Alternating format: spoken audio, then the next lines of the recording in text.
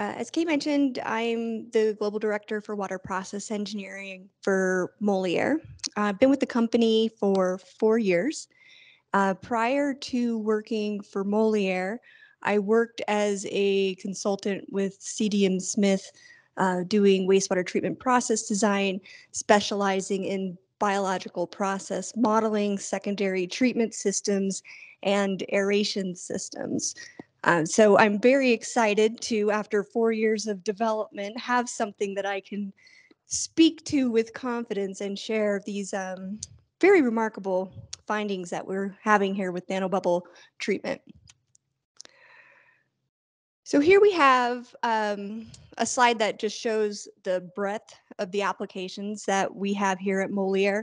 So we have over 2,000 projects, even more installations if you go on the number of nanobubble generators, and they're spread across a variety of industries, with one thing in common, which is water. So anything that touches water, we can generally use nanobubbles to improve water quality, or in instances where we're growing food like crops or fish, to increase the yields. And then we are also moving into chemical manufacturing, oil and gas, and the mining space as well. But today I'm just going to be focusing on wastewater and wastewater treatment. So here's an overview of the water cycle. Just to give everybody an idea, at least in the constructed environment, where water comes from that enters into the wastewater treatment plant. So you can see here we have water coming in from stormwater systems. Sometimes we have water coming in from collection systems that's taking it from industrial manufacturers or even residential homes, universities, schools, hospitals, you name it, coming down to the wastewater treatment plant here, which is your typical conventional activated sludge configuration. In this case includes a primary clarifier.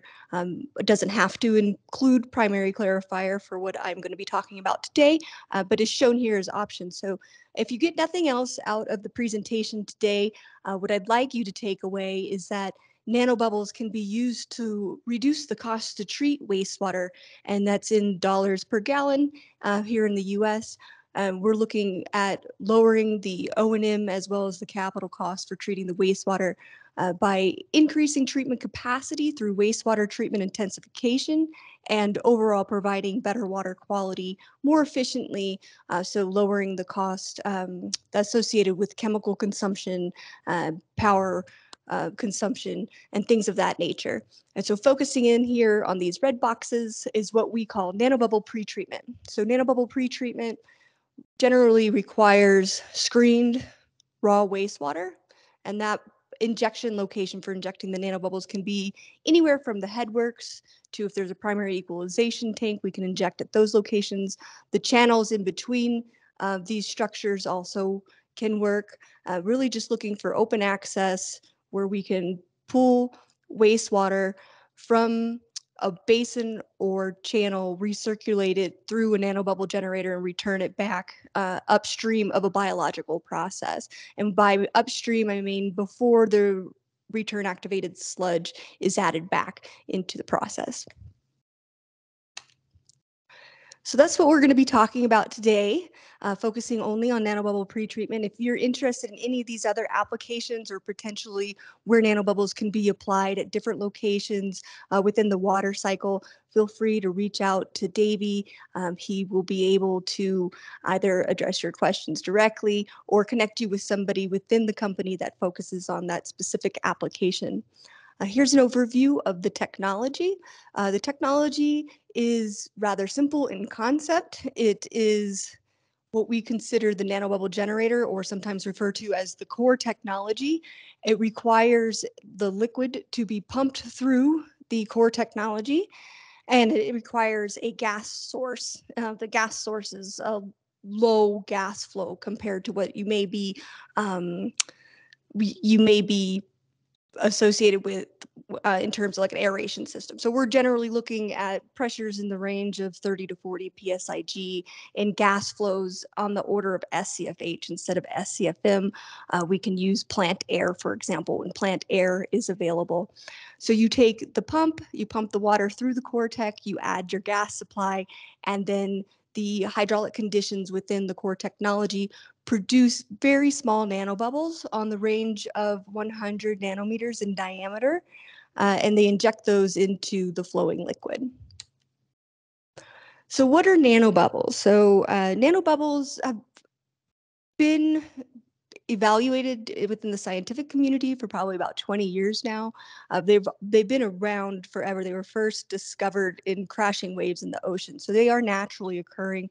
It just hasn't been until the last 20 years or so that the technology to measure and study nanobubbles has been available, and now we are also able to produce equipment that can replicate those effects of the crashing waves by controlling the hydraulic conditions to produce high concentrations of nanobubbles. And that's really where the value that we see is provided.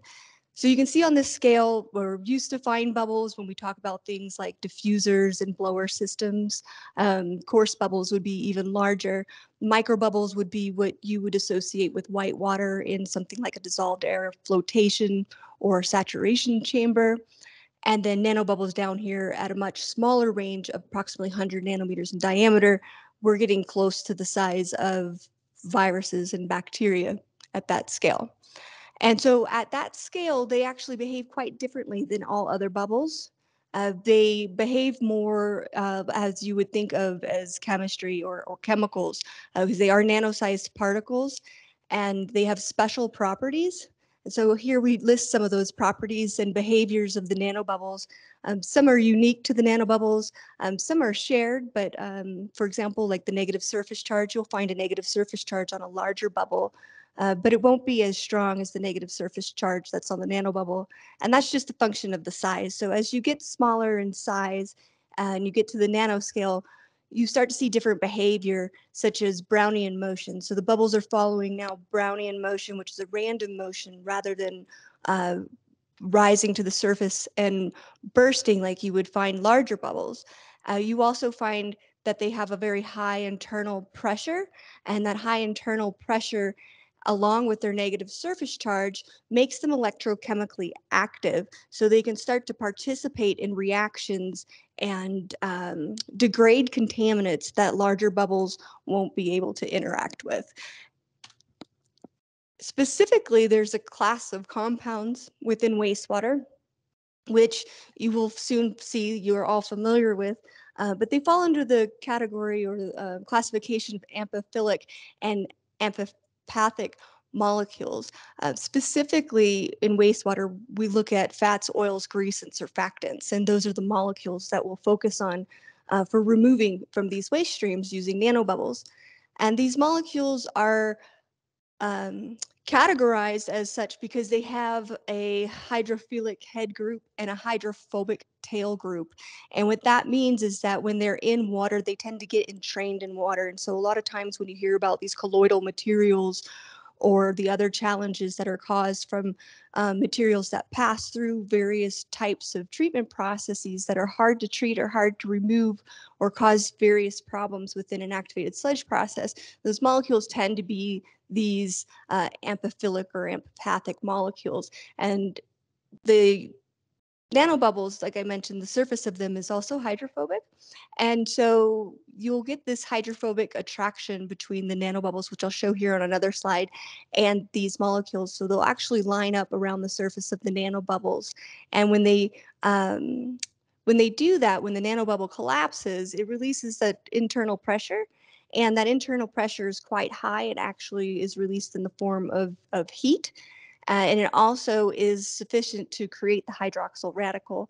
And so those two mechanisms lead to what is known as thermal oxidative degradation. So it's actually able to oxidize and degrade contaminants that are within a localized close proximity of the bubble, which happens to be these compounds of the fats, oils, grease, and surfactants.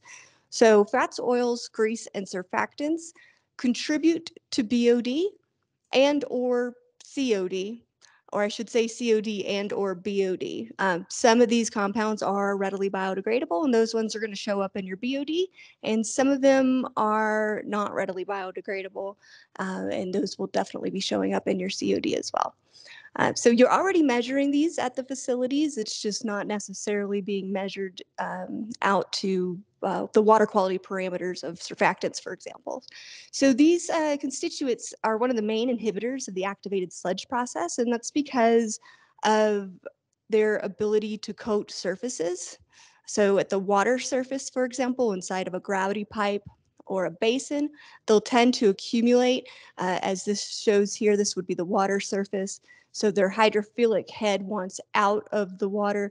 Their hydrophobic tail, or the hydrophobic head, is in the water. The hydrophobic tail ends up getting a chain of water molecules that is built around it, and they actually get trapped and entrained in that water. So it's very difficult to remove them. So as they accumulate like this, you can imagine at the surface of the water, they actually impede the transfer of oxygen into that water body. So the natural surface transfer that should be happening across process units is not happening. And that's why you see things like when you have a lot of scum developing on a primary clarifier, you may experience subsicity or odor, same thing as an equalization tank, which will ultimately lead to corrosion and other challenges. So getting these materials out of the water enables the dissolved oxygen to transfer from the surface of these water bodies to start to prevent some of these conditions. They also coat solids and they emulsify wastewater. One of the uses for surfactants is actually for emulsification. And so when you start to get concentrations that are high enough of these materials and you're emulsifying the wastewater, you can have poor solid separation across solid separating units such as dissolved air flotation, primary and secondary clarifiers. Another fact about these is that their compounds are slowly biodegradable, so they are a carbon source, but they're very hard for the bacteria to get at. The biomass prefers readily biodegradable carbon, and so you'll end up with a less efficient biological process because your bacteria is working so hard to try and get the carbon from these slowly biodegradable sources. And one of the things that we've observed, which will go in on another slide with the nanobubbles, is that as they oxidize these slowly biodegradable compounds, they're actually breaking them down into a readily biodegradable form, which is then improving the kinetics for these biological processes. So they also, in addition to coating solids, will coat air bubbles, such as those from your fine bubble aeration system, which will then impede the transfer of oxygen to that water body. This is often captured in the alpha factor. And so if you have a lot of surfactants in the waste stream, you'll have a lower alpha factor, meaning that you have to apply more oxygen, so larger blowers, more diffusers to transfer the or to meet the oxygen demand of the system, because these materials are interfering with the transfer from the bubbles from the aeration system. So in addition to coating the biomass and creating other issues related to separating solids and their ability to uptake the carbon, they also impede the transfer of oxygen through the biomass. So by removing these materials, you can maintain a more aerobic biomass, which is important in some processes, especially looking at nitrification processes. And then they can also be toxic to the bacteria. So some of these surfactants are widely used in disinfecting chemicals, both industrial and household strength chemicals. And they tend to be especially toxic to nitrifiers, resulting in lower kinetics. And this you will see expressed as poor nitrogen removal efficiency or ammonia removal rates, for example. And then lastly, because they're only partially removed by physical and biological processes, they will pass through the facility, slowly biodegradable, um, unless you have an extended aeration process. It's going to take so long for these materials to break down that if they pass into the natural environment, they will end up breaking down in the natural environment, and then they'll end up consuming the dissolved oxygen in those receiving waters. Uh, with one caveat, except when you're using a strong oxidant like chlorine for disinfection, in which case they will be oxidized by your disinfection system, but they will cause you to have a higher chemical consumption rate or a higher demand uh, than what would be necessary if you're able to get these materials out. So I think fats, oils, and grease are pretty self-explanatory as to where those materials come from in wastewater. So I'm choosing to just look at surfactants here because this tends to be the one where maybe people don't realize just how broadly they're applied. So surfactants are in all of our detergents, from laundry to dishwasher detergents, our degreasers, our personal care products like our shampoos and our body wash, and then our cleaning and disinfection processes or products. There's 4 types, generally classified as cationic, anionic, non-ionic, and zwitterionic. So cationic having your positive charge. These includes your quaternary ammonium compounds, which are used a lot for disinfecting surfaces, especially in meat and poultry and dairy, as well as facilities like universities and hospitals. Anywhere where disinfection is really important for maintaining a safe product or maintaining public safety, they are using a lot of these quaternary ammonium compounds. And as they wash down their surfaces, these substances end up in the collection system and then at the treatment facility. Anionic being your negatively charged, non-ionic being neutral, and zwitterionic having both a negative and positive charge. Zwitterionic we don't see very much. So those ones are specialty, really just used in really specific industries. So most of what we look at within wastewater is going to fall under the cationic, anionic, and non-ionic. So over the last several years, and even starting back at the 20 years ago, at the beginning of my career, I worked in Arizona. I remember talking about concentrating waste streams for some of these same reasons. So why are surfactants or why are waste streams concentrating over time? Well, a lot of it has to do with different factors that are going on in our environment, and then just changes in human habits. So we've switched from using bar soaps to using a lot of liquid soaps, liquid products. That has contributed to a lot more surfactants coming into our wastewater treatment facilities. The pandemic is a big one. You can imagine the use of these disinfection chemicals and how much more prevalently they've been used since the pandemic. And then also with the scares around contamination of food sources, such as lettuce recalls, a lot of industries of food producers are using these products as a means of protecting themselves from the liability associated with foodborne illness. We also have less water being used per person, and this is something that's been ongoing. And different regs have come out at different times and different building codes to try and address water conservation. So we see water conservation still happening at levels that we could not have imagined before in response to drought. And then also the switch from all of our old appliances, which were very water intensive, to high efficiency appliances. And then improvements to our collection systems, especially in the reduction of influent infiltration. And this is all resulting in the concentrating of contaminants, which include fats, oils, grease, and surfactants in the waste streams that are being treated by our facilities. And the last one that I put on here, because it's often overlooked and sometimes is hard to manage because it can be from an illegal source, are chemical toilet waste. So waste that's coming out of planes, buses, RVs, porta potties, things of those natures, vac trucks, will often contain some extremely toxic chemicals that fall under the category of surfactants.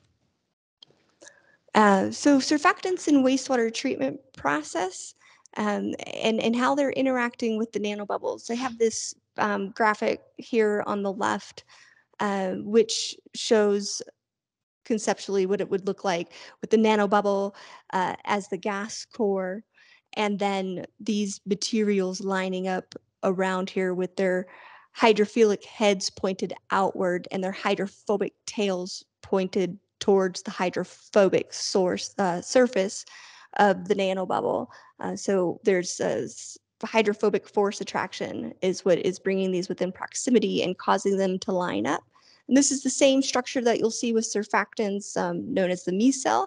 So in the absence of the nanobubbles, these molecules will actually do this with no nanobubble in the center, but when you give the nanobubble gives another surface for them to line up around, it'll put them in the same configuration around the outside of these. So bringing it in within close proximity to give that localized effect, as I mentioned with the bubble burst, it's going to break apart these molecules, removing them, degrading them. And so specifically looking here, there's a few different molecules that fall into this family that I discussed earlier with the amphiphilic, amphipathic. They include phospholipids, polymers, and proteins, but we're specifically looking today at surfactants and fats, oils, and grease. And so by getting these substances out of the waste streams, we can lower the cost to treat, reducing both CapEx and OpEx. We can provide wastewater treatment intensification, so you can actually use your existing infrastructure to treat more load. You can look at it a different way. You can increase your treatment capacity of an existing infrastructure. And resulting also, if it's a new construction, you would be resulting in smaller process units and the ancillary equipment to support those units, and improved energy efficiency, improved removal efficiencies, less chemical usage associated mostly with your disinfection systems, as well as potentially ferric and other chemicals that may be used, such as polymer. And then overall, we're looking to provide best-in-class removal and energy efficiency for wastewater treatment using nanobubble pretreatment. So going back to what we were talking about with the COD, and you could replace COD with BOD here, what we do when we're designing a wastewater treatment process is we look at the different types of COD or BOD that's in the waste stream, and that helps us to determine which process units to use to treat that waste stream. And so we look specifically through doing what is known as COD fractionation or influent wastewater characterization. We want to understand how much of that COD is inert and particulate. Those are the ones that are going to be removed by the separation processes. We have inert and soluble. That's going to pass through the plant unless you're getting into advanced water treatment. And then we have slowly biodegradable, which, as we noted, is only partially removed. Oftentimes it's removed with the biomass, coating the biomass. And so if you have anaerobic digester, for example, you're basically transferring these materials from your liquid stream to your solid stream, and then they're going to create similar level of chaos within your anaerobic process. And then the readily biodegradable, which is the easiest to treat, and it's what the biological process is designed to treat, especially when it's in the soluble form. So without nanobubbles, what we're finding is that, you have your typical COD fractionation, and then when you inject your nanobubbles, what we're seeing is that the slowly biodegradable portion is being degraded to readily biodegradable. And so all of the values that I'm about to show you on some of these projects are the direct result of converting the slowly biodegradable to readily biodegradable. And so how we do that, we have a mobile lab that we deploy to customer sites where we're either piloting or we're trying to get information. If it's something we haven't done before and we want to get some advanced information to assist with sizing, that could be another application for the mobile lab. But generally deploying it where we're doing a demonstration pilot project so that we can dig more into the COD fractionation and the effects of nanobubble pretreatment to gain a better understanding of why we're seeing what we're seeing in the field. And so within the mobile lab is everything that we need in order for us to collect fresh wastewater samples and conduct the COD fractionation on site. Because what we've found is when we go through third-party labs that we're not able to get the quality data that we need to be able to gain the level of understanding that we're looking to gain. So this is like fresh off the press, hot off the press. I got this morning. We have a project in Copenhagen, Denmark. This installation just went in like a couple of weeks ago, and half of our team is out there currently on site visiting this facility and other facilities, but they sent me some pictures, so I figured I should put them in here, give you some more context. So this is a 20 mgd treatment facility in Copenhagen. They are injecting nanobubbles on the primary clarifier. They're using what we call the NBG6, which is just Moleaer's name for the core technology. And they have two of them operating in series. They have this pump, which I'm told is a submersible pump that's installed on its side, which I guess makes more sense because I was trying to figure that out this morning. But they have a pump. It's pulling from the after the scum is removed from rectangular primary clarifiers and injecting right back into the same location. So this is a little bit different than what I showed earlier. This is our first time actually injecting on a primary clarifier. So far, so good. They have two of their nanobubble generators in series here that's returning the waste, the nanobubble treated wastewater back to the primary clarifier. And this is really what I wanted to show you guys, is they have 8 primary clarifiers, but they started out with just treating one. Everybody's learning in real time because this technology is so new. And what we saw within just a few days of operation, you have the primary clarifier that's receiving the nanobubbles here, a primary clarifier that's not receiving the nanobubbles here. They all looked similar to start. This has about 4 to 5 inches of scum. That's your fats, oils, and grease, and all the problems associated with that, with the poor oxygen transfer and the odors and the sepsicity and the issues with the solids going septic. And here you see with the nanobubbles that those materials are being oxidized and removed. And the interesting thing to me is that with where these are being injected, they're being injected at one location, but it really shows the dispersion of the nanobubbles throughout the basin to effectively treat the entire surface. It's not just a localized effects, but they are actually spreading out as you would expect with the Brownian motion from the bubbles. And this project, I have a lot more data on that I wanted to share with you here. This is the Goleta Sanitary District water reclamation or water resource recovery facility. This is in Goleta, California. It's in the Central Coast. They have a hydraulic treatment capacity or permit capacity of 9.5 MGD. They're currently treating 4.2 MGD, average annual dry weather flow. They have a very high strength wastewater, and that's largely due to the impacts of drought and water conservation in this area. And as a consequence to that, even though they are not near their hydraulic loading limit, they are very close to their organic and solids loading limit here at the facility. So this one is actually operating at capacity. The treatment plant operator, the operations superintendent for this facility, has been aware of the impacts of surfactants since 2016. In fact, they did a big study where they identified some sources within their collection system from industrial users. One was the airport and the dumping of the toilet waste from the airplanes, that chemical waste, was causing problems at their facilities. They were able to eliminate those contributors and their issues seemed to get better.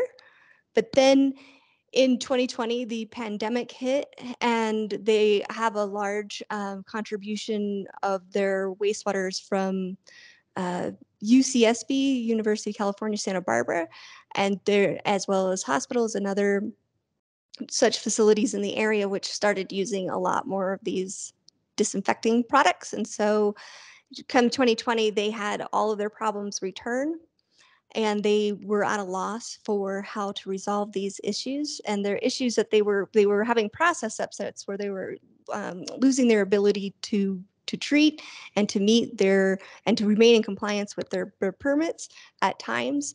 And in March in 2022, their operations superintendent found TPO, the Treatment Plant Operator magazine, and was flipping through it and came across a Moleaer article about how nanobubbles were installed at another facility in Fallbrook, California to remove surfactants, and was very excited as this was the only solution that he'd come across. So contacted Moleaer and got a unit installed this year in May and began treating on May 10th. And it's 1 nanobubble generator, 6, it's treating 2,700 gallons per minute. And it is installed post-screening and grit removal before the primary clarifier.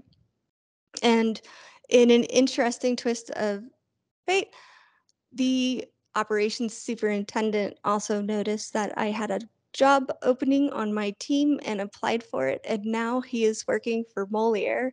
And he's actually one of the people that's in Denmark right now collecting data on that other treatment facility. And he's responsible for the design of that mobile lab and collecting our COD fractionation testing. So he brought with him all of his knowledge from all of his research on surfactants and trying to solve his own issues. And so together collectively, we've learned a lot in a very short amount of time. So here's an overview of this facility. We've got preliminary treatment here going on to primary clarifiers, so headworks, primary clarifiers, and then on to biofilters. This is essentially trickling filter activated sludge plant. And then onto your activated sludge process, then secondary clarifiers, and then over to the chlorine contact basin where the flow gets split. Most of the flow goes out here to ocean outfall. And then some of the flow gets diverted for reclamation. So they do some additional tertiary filtration and disinfection, and they use this reclaimed portion of this water to irrigate things like local golf courses and such. And then they also have their solids handling facility, which includes anaerobic digestion. So here's beautiful Goleta, California. What they don't show you behind here, I told him, I said, you sure you want to come here? You've already peaked. Where are you going to go from here? Behind here, what you can't see is the ocean. So if you turned, 180 degrees, there's ocean views from the top of their headworks. It's pretty amazing. But here they have a self-priming pump rental. They have their NBG6 on plant air. So this is the core technology. This is what Moleaer manufactures. Everything else is provided by others. Moleaer can assist with providing it when needed. We can also size a nanobubble generator based off of an existing pump, which is always our preference because then we're not adding energy to the system. But we're pulling out of a channel at the headworks, sending the flow through the nanobubble generator and then returning it back into that channel. And here's just some information on, I feel like I skipped a slide. Hold on. Maybe it's after this one. Some information on some surfactant data that we collected at Goleta. We looked at the 3 primary types that we see in municipal wastewater and came up with this total. So the total concentration combined of these surfactants is around 12 milligrams per liter. And this is taken from Metcalf and Eddy, but it's 2007. And I suspect that these numbers might look a lot different today with all of the changes that have occurred with how surfactants are finding their way into the collection system. But at this time, they said it's typical for untreated wastewater to have a concentration between 4 and 10. So you do see that we're slightly more concentrated than the typical range here from 2007.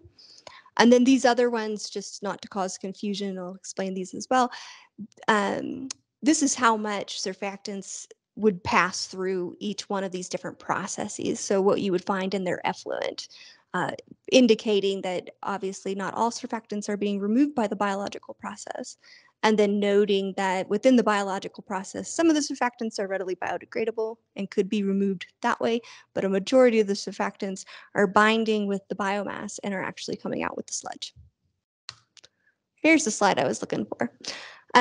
So here we have nanobubble pretreatment. and the effects of surfactant removal. So we basically did a mass balance across the primary clarifiers to see how much surfactant was being removed on the raw wastewater upstream of the nanobubble generator across the clarifier. So here we have our influent, which would be your raw wastewater before the nanobubble generator. Then the nanobubbles are injected. And then this is your concentration in the effluent. And then this is the concentration in the sludge. And so what we found with the 3 types that we tested is that we're removing between 40 and 54% of the surfactants. And we looked at quaternary ammonium compounds, since most of the cationic surfactants that you find in wastewater will be quaternary ammonium compounds. Whereas where we looked at the non-ionic and the anionic, we looked at a lot of different types of surfactants. And so these are the totals for those. And so some visuals here. This is the equalization basin. Before nanobubble pretreatment, it was normal for them to see lots of foaming and have lots of odors. And at times, the foam would be so much that it would cover all of the surface. So you can imagine that um, you're not getting very much oxygen transfer. You've got this large surface where oxygen should be naturally transferring in to help keep this wastewater fresh. But that's not happening because it's being blocked by all of these surfactants and other materials. And then after nanobubble pretreatment, this is what it looks like now. They no longer have that stable foam that accumulates, and their odors have been resolved. And then within the primary clarifier, what they observed was, again, significant odor reduction. That's just from keeping the sludge from going septic. And because of the effect of the nanobubbles, they're now able to operate multiple primary clarifiers without risk of sepsicity, which has really helped them a lot in providing them some more flexibility with how they operate their sludge handling facilities. And they are seeing nice compact sludge with clear supernatant above the sludge, as you can see here. There's no evidence of denitrification or fermentation. And then with regards to the TSS removal efficiency, you see here, this is before nanobubble treatment. They were, on average, had a removal efficiency of about 69%, total suspended solids removal. And then they started up their nanobubble generator. They immediately saw a 10% improvement. And so this goes into just getting some of those compounds out that caused the emulsification. And that improvement was sustained throughout the pilot period. And so when you start removing these materials really far up into the treatment facility, you start to realize the benefits across multiple process units. So that was just across the primary clarifier. We can now start to look at what improvements in the downstream process units were realized because of the removal of these contaminants. Here we have the activated sludge aeration efficiency. So this is specifically with the blower power draw. You can see here, before they have these big swings, these are actually process upsets. So what I learned from John in his work at Goleta and all of his data analysis was when they received these high loads of surfactants that were toxic to their biomass, their blower power draw actually drops. And that's the toxicity effect. And then as those upsets resolve, then the power draw comes back up. And so on the day that the nanobubble generator was started up, they saw a 22% decrease in their blower power draw. Now they have DO control with flow control valves and turbo blowers. So they have a very efficient aeration system to begin with lots of controls. And that is an important factor to take into consideration because the amount of energy that you can reclaim will be directly related to how your system is configured. But at this facility, they were able to immediately save 22%. And so that's attributed to the removal of the surfactants and the impact of those surfactants on, we can call it alpha factor, which is really your oxygen transfer rate. So 22% decrease just related to getting those materials out. And then we start to see another step change here, approximately 2 to 3 SRT, so solid retention times. You end up replacing the biomass naturally with a new biomass that was grown under nanobubble injection. And so the biomass that was in the reactors that was treating the wastewater during these conditions was acclimated to all of these toxic surfactants and such. And you didn't have to have that same biomass after you remove those. So you see it get replaced with a more efficient biomass. And then you also see another 21% decrease in aeration energy efficiency for a total of 43%. And you see those process upsets, those swings are very tight now. So they're not really experiencing those process upsets that they were experiencing before nanobubble injection. And then this one, let's see if I can get this video to play. We have SVI, so this is in real time. This is not sped up at all. One of the things that we've noticed and has been noted in research by others are the effect of nanobubbles on sludge settleability. And so at Goleta, they had fast settling sludge before, partially because they're a trickly filter activated sludge facility. But they had an even faster settling sludge, achieving 90% settle volume in less than 2 minutes. And before, they were seeing SVIs of around 66, or I think this is after, but 66 within 30 minutes. So very low, like borderlining on sludge densification is what they're observing. That's actually one of the areas that we want to start researching next, is to understand whether we are forming granular sludge or not. Granulars. Let's see, let's go to this next one.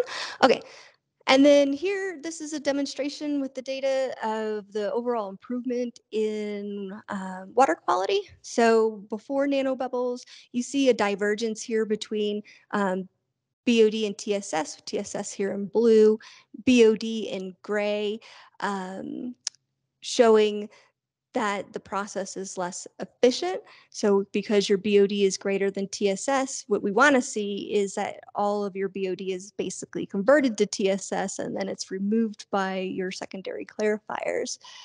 And so once the nanobubbles were started up, this goes back to converting the slowly biodegradable to readily biodegradable. You see the process improvements here, where their TSS and BOD values are coming into line with one another. And then after you replace the full biomass within the aeration tank with the biomass that's been grown under nanobubbles, you see they're tracking almost on top of each other, indicating that it's a much more efficient treatment process because you are converting your BOD to TSS, and they're able to remove that with your secondary clarifiers.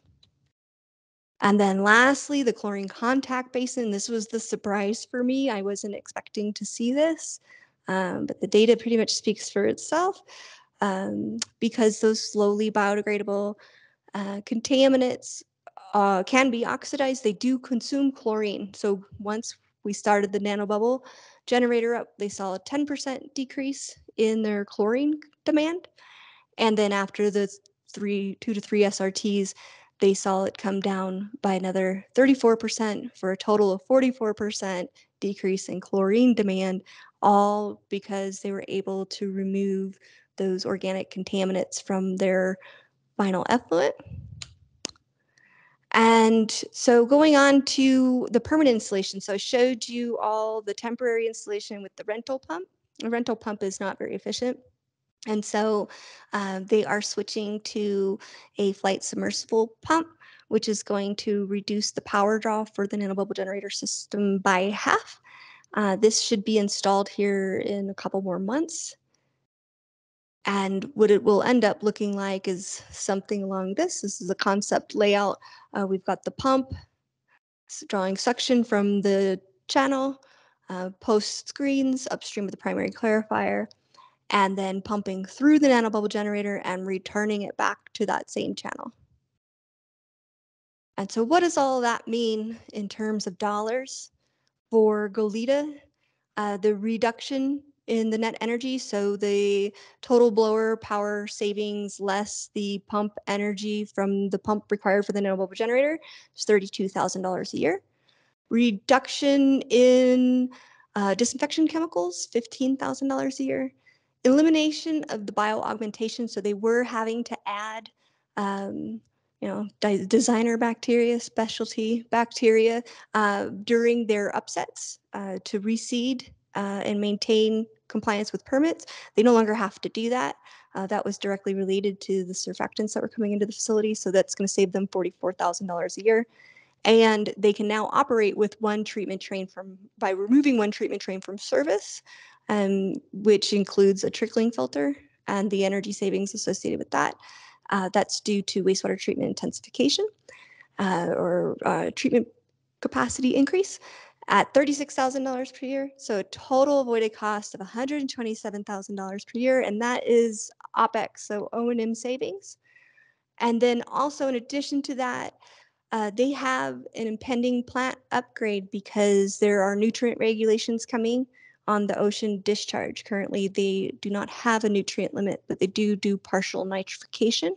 And what we've observed with the increase in capacity is that they are now able to come very close to being in compliance with what they believe that impending nutrient regulation is going to be. And so that alone could save them up to $50 million in CapEx from not having to do a capital improvements project. So I know I threw a lot at y'all and appreciate everybody listening, but I'd like to open it up for questions.